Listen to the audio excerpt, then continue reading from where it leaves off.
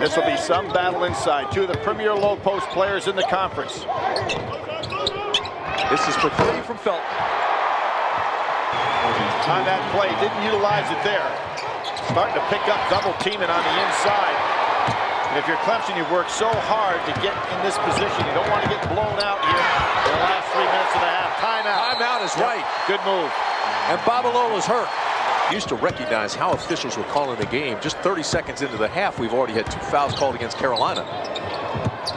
May now fronting forward inside. Babalola had the right idea. Never left the ground, Billy. Maybe the ankle was bothering him. All the way to the other side with a snowbird.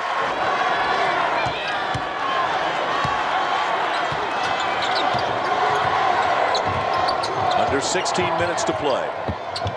Felton. Bam. Good high pick and roll, but no roll to it at all. Felton took advantage of it when the switch didn't take place. 58 points in a game for Clemson. It's the highest scoring point total in Clemson's history. Right. And I think it's the oldest scoring record in college basketball. He did that in 1912.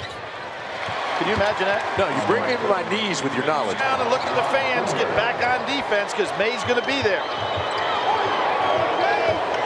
Big follow. This is Felton for 3. Splash. That's quite a comeback by North Carolina here. It's electric. When it goes out to Manu, you know he's not going to take the jump shot. And he needs to give this ball up. Shot clock at 10. Felton realizes it now as the fans start to count. Takes a 3. Oh! From way downtown, he could see the shot clock working against him and still got it off. Billy, it's Carolina's first lead since it was 38-37.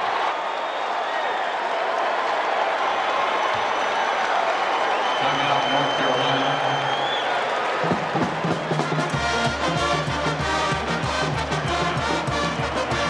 Felton makes this shot, but he walked off before they went to this timeout. He walked off like he's hurting a little bit.